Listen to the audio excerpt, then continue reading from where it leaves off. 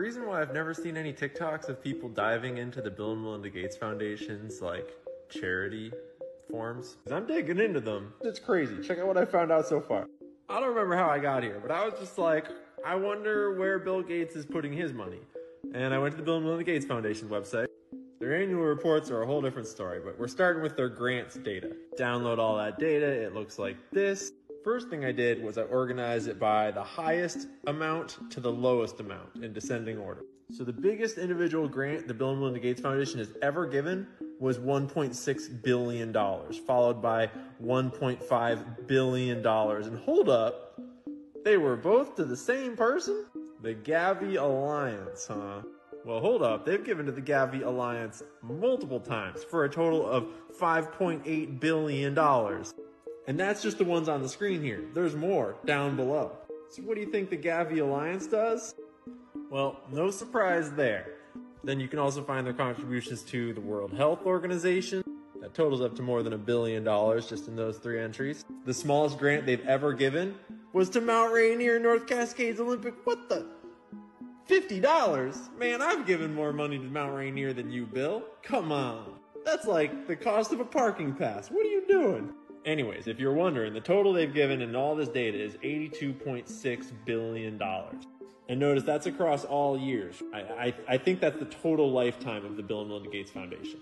But then I did something else where I organized it alphabetically so you could see where, you know, they've given a lot of money all to the same organizations lots of times. Like, what is Access Health International? All right, kind of vague. It's a think tank, huh? That's still pretty vague. Okay. Like, when are you going to tell me what you guys actually do? This website is full of jargon that says zero. To be clear, they've received almost $41 million from the Bill and Melinda Gates Foundation. And their website is just full of jargon that says absolutely nothing about how that money might be spent. But a few things worth noting. They're based in India, so they don't have to file Form 990s with the IRS.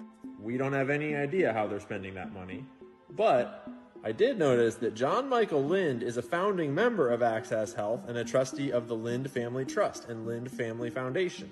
With more than 39 private equity and venture investments to his credit, primarily in the U.S., he has more than 20 years on the ground asset management and investment banking experience.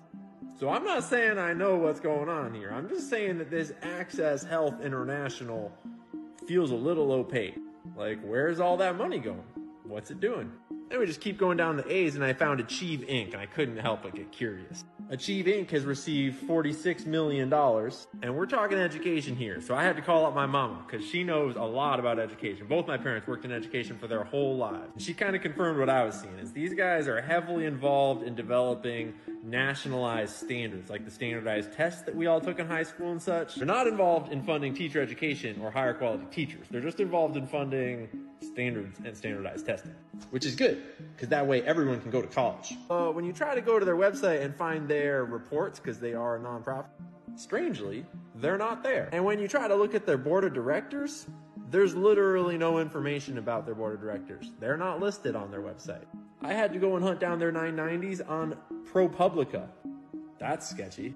And I am no expert at this stuff, but I can tell that they're taking in a total of what, like $40 million worth of Yeah, $40 million in, but there is no information on this Form 990 about where that money goes. I mean, there's whole sheets left blank, but there's literally nothing to indicate where $40 million is disappearing to. I mean, maybe that's how it's supposed to work, I'm not sure.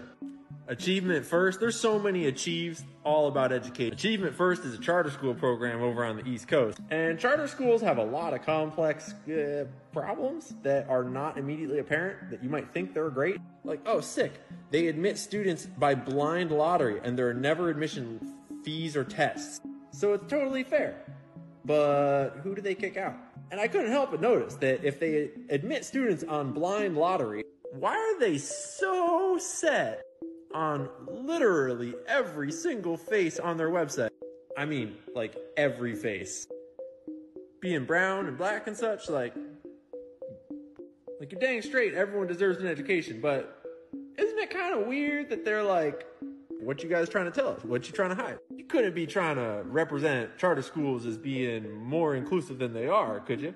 Anyways, last one, and then I'm going to get back to doing my digging. Achieving the Dream, Inc.